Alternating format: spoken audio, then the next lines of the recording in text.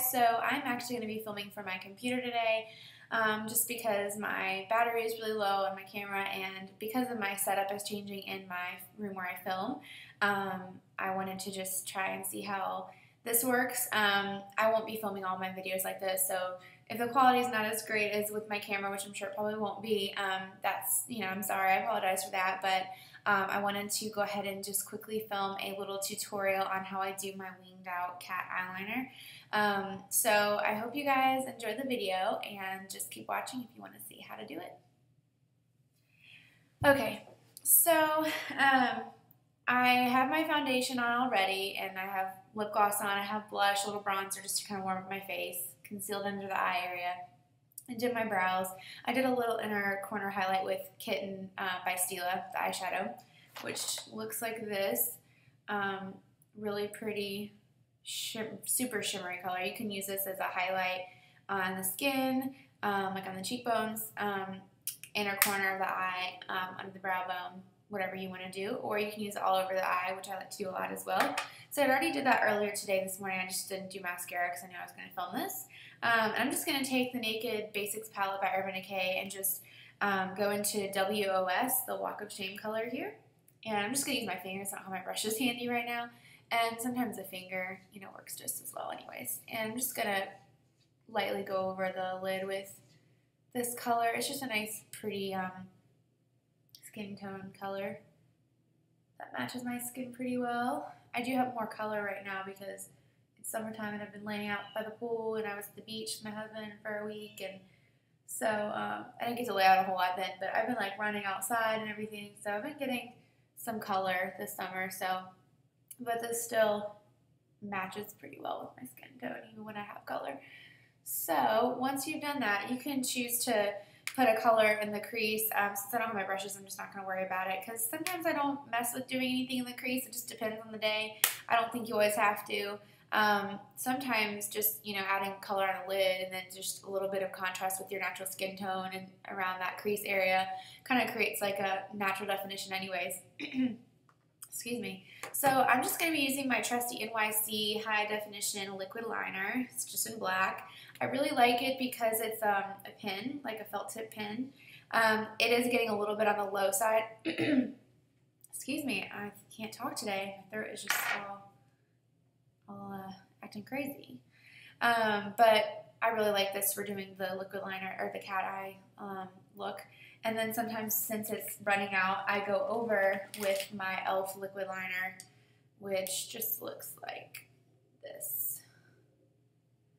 It's more liquidy and inky. So it can be a little bit messier when you're doing that winged liner. So I would say for beginners, this would be a really good type of liner to use, something that has like a point at the end and it's a felt tip. It gives you more control.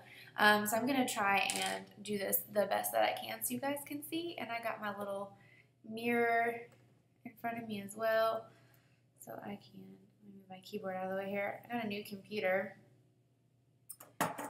finally, so I can film and it'll be a little bit easier for me. So I'm just going to see if I can do this. Okay.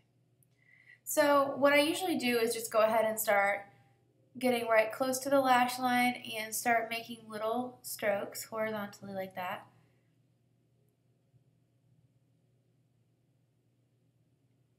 I'm going to kind of pull my eye a little taut so I can see what I'm doing better. With my lashes sometimes get in the way. You may find that that happens with you. And I'm kind of just using the pointed tip right now to kind of, make sure I'm getting right up in that lash line and fill in any, gaps that there might be.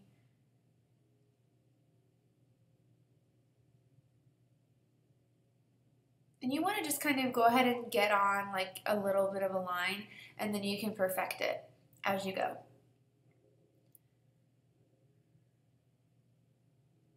I'm just going into the inner corner.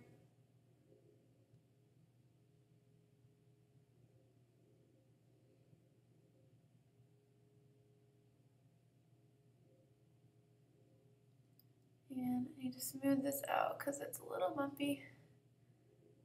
Or the shape is not really what I want it to be, so I'm just kind of trying to adjust it.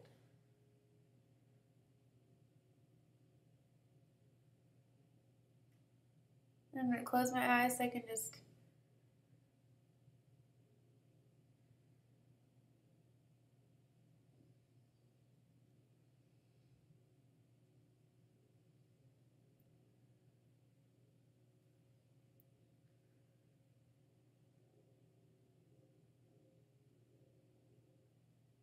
and of course, depending on your preference, you know, you'll determine how thick you want your line to be.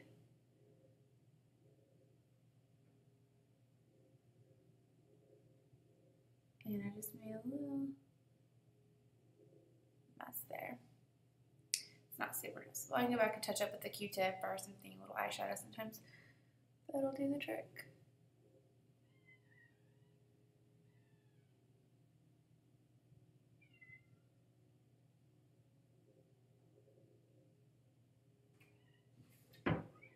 Okay, so now I pretty much have the shape that I want. I might go back and change it, but for right now.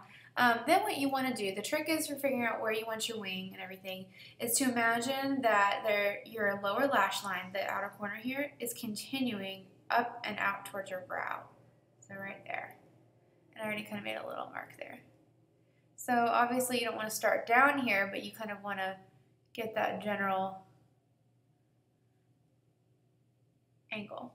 And I'm making a little bit of a mess. And that's okay if that happens. You just go in with a little makeup wipe or, you know, concealer or something, or a little foundation. And you just do that. Just get your wing going.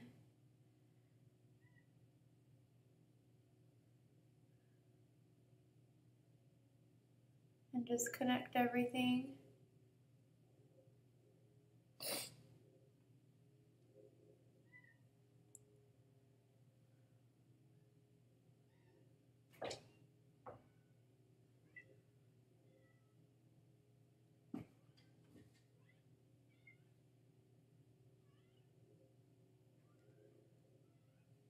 So that is pretty much how you do it. I'm just trying to fix a little bit of the inner corner part of the liner. I'm a bit of a perfectionist when it comes to my liner, or just my makeup in general, really.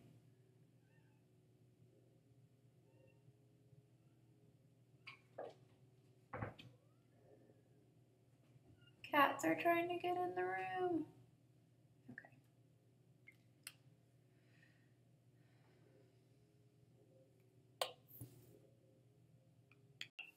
Okay, so that is the basic winged liner that I do on a day-to-day basis. Some days I do it thicker than others. It just depends on how I'm feeling. I'm going to show you a trick just to kind of clean it up. I'm going to just take my Maybelline Fit Me concealer. It's in Fair, number 15, I believe is the number. It's kind of rubbing off. And just dot a little bit of concealer right under there. And you can use a brush or you can use your finger. And I'm actually going to just, since I don't have my brushes with me, I just kind of grabbed some stuff because I wasn't doing like a full makeup look. But I'm just going to use the brush that's on my little Rimmel Match Perfection concealer. And just swipe under where your liner is there on your wing. And then you can just take your finger and pat it. And then there you go. You have a nice crisp wing there. Please excuse my pimple. I'm going to conceal that again. Got a little, I've gotten so much color. Okay. Okay, so I went ahead, did my mascara. You can't really see the mascara in my upper lash line for some reason as well in this video. But, yeah, I promise I'm wearing it. Sometimes when you have a thicker band of liner, it's not as noticeable unless you do falsies. But I just put on my L'Oreal Voluminous Full Definition, the Gold Tube, my standard go-to mascara that I love.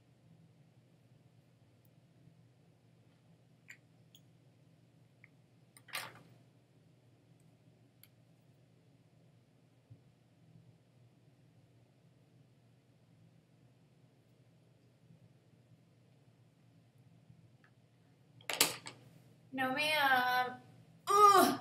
She's trying to get up. Hey, what are you doing? What are you doing? Silly kitty. She thinks she can hop up here on my desk and be all up in my stuff. Not okay. I'm going to use my e.l.f. liquid liner and just go over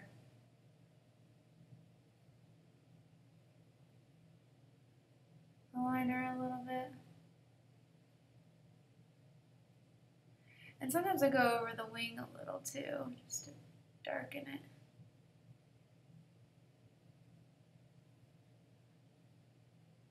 And even though I already did my mascara on this eye, I'm just gonna go over a little bit with this because I didn't do that. I'm going to take my L'Oreal Voluminous Moldering Defining Eye Pencil, whatever you want to call it, and do my upper waterline, or tight line, whatever you want to call it, tight lining. This is called tight lining.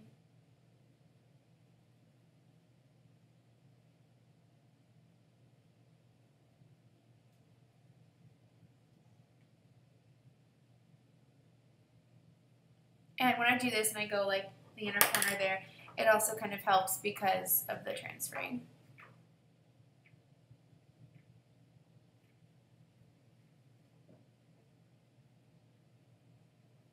And this is something I'm used to doing. Not everyone is used to doing this, but I just kind of like look down and I just trust myself and I know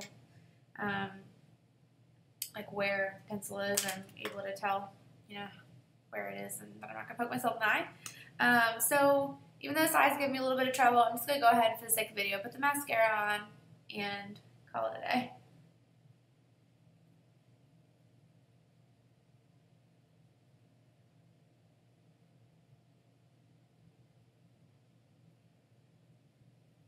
Trying to make this video as quick as possible because some of my videos tend to be pretty long and I don't want to keep making super long videos because you're not going to be as likely to watch all the way through. So, and it really doesn't need to be a long one anyway. It's just a cat eye tutorial or cat eye liner, winged out liner tutorial, whatever you want to call it. Just going to touch up the right eye.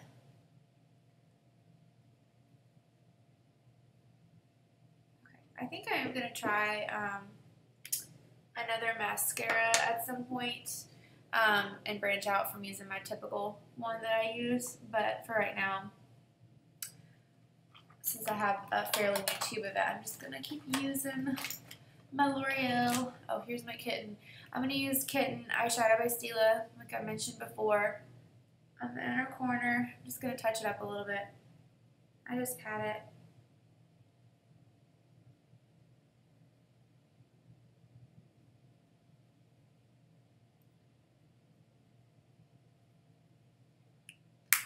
Alright, and then you can just kind of take it under the brow a little bit too. And you can even, get this, you can even go over your Cupid's bow.